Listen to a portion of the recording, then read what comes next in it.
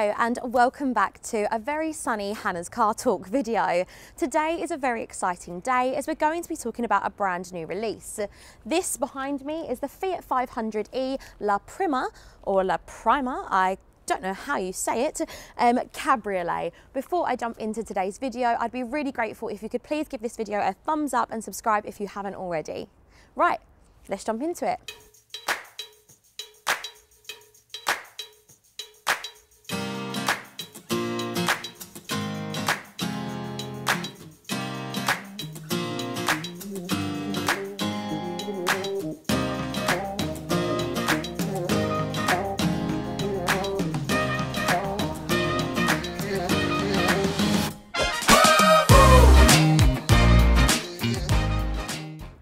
Now, traditionally, I think the Fiat 500 has always been known as a cute looking car. However, with this new modern and futuristic styling, I think it helps it keep up top with its competitors on the current electric market. As you can see, the Fiat 500E takes on a much more bubble-like shape.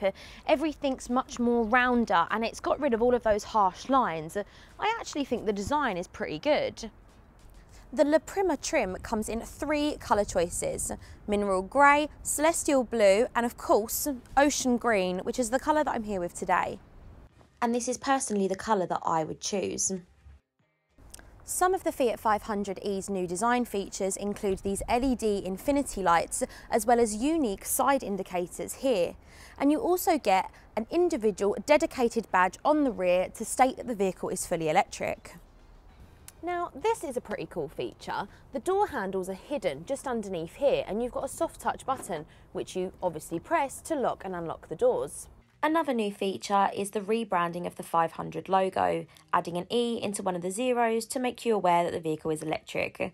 Other little details include the 500 logo embossed into the rear lights. I think that the Fiat 500e style in general is just a modern take on a classic that we all know and love. There's nothing to really dislike.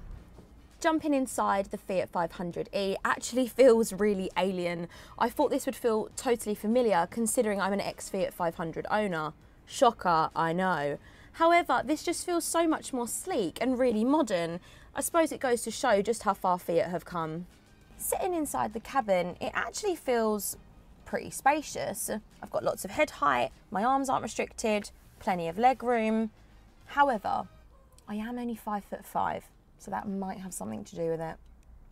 Now, this is the highest level of trim you can get on the Fiat 500e La Prima, and blimey, does it feel luxurious. These seats are incredible. As you can see, you've got Fiat embossed into these gorgeous cream seats with the ivory stitching, and little details have really been thought of in here, such as this skyline design on the wireless phone charging pad. The Fiat 500e La Prima is one of the first mini electric cars to come with level 2 autonomous driving. This co-driver feature allows you to feel super safe and really secure on the roads. This means you get lane departure warning, brake intervention, 360 cameras, and of course adaptive cruise control. You name it, it's got it. And to be honest, with the way technology's going with any brand in any car, I think level 2 autonomous driving should be a standard feature. So it's nice to see that Fiat have integrated it quite early on. Now, speaking of gadgets and tech, thanks to Fiat for finally upgrading their interior technology, it now means you get a 10.2 touchscreen infotainment system, and it's pretty responsive as well. It also comes with Apple CarPlay and Android Auto as standard. As well as a remodernised screen, you also get a completely new digital cockpit. Now, this feels very Mini-esque. This looks very much like the Mini electric digital cockpit, and I'm not mad about it because I love both of them.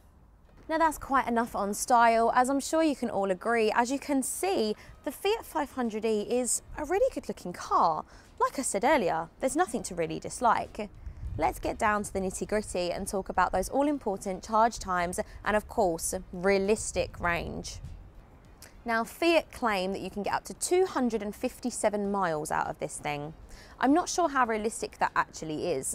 They do claim that this is when you're driving in a purely urban mode, which you're not always going to be. So the most realistic range that I can give you is 185, which is still really good. Something that the Fiat 500E does have is a Sherpa mode, which basically optimises your car's parameters. It slows down things like your acceleration, regenerative braking, mobile charging, air conditioning, etc. A lot of electric cars do have this type of mode, and it is incredibly useful when you're running low on that all-important charge and there's nowhere to charge it. Speaking of charging, look how smart this Fiat 500E embossed cable bag is. It comes with level 1 and level 2 chargers, which is incredibly handy.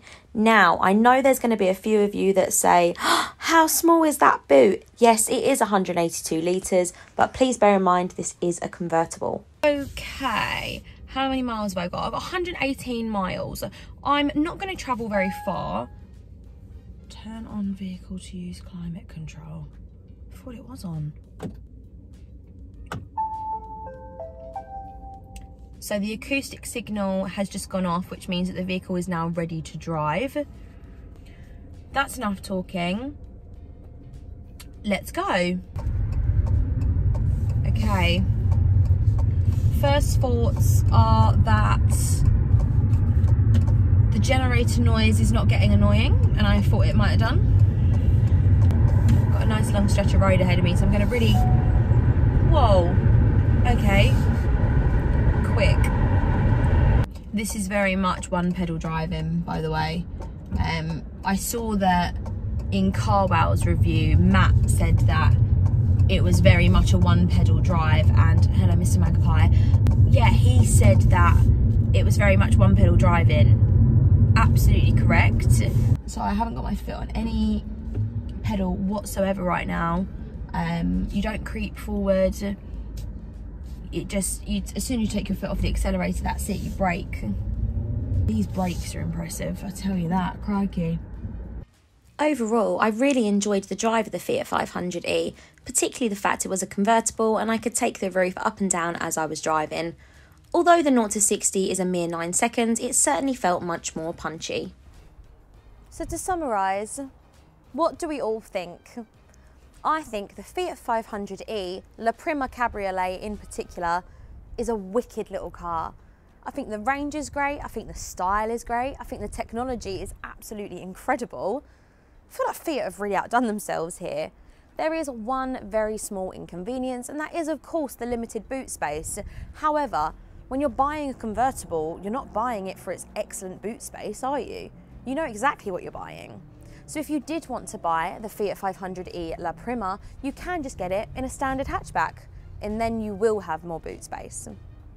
I want to say thank you guys so much for watching today's video on the absolutely incredible Fiat 500E La Prima Cabriolet. I hope you found it helpful and insightful, and if you do have any more questions, please don't hesitate to contact me. Once again, thank you guys so much for watching. Please don't forget to like, share and subscribe if you haven't already, and I shall see you all soon for another little video. Bye guys.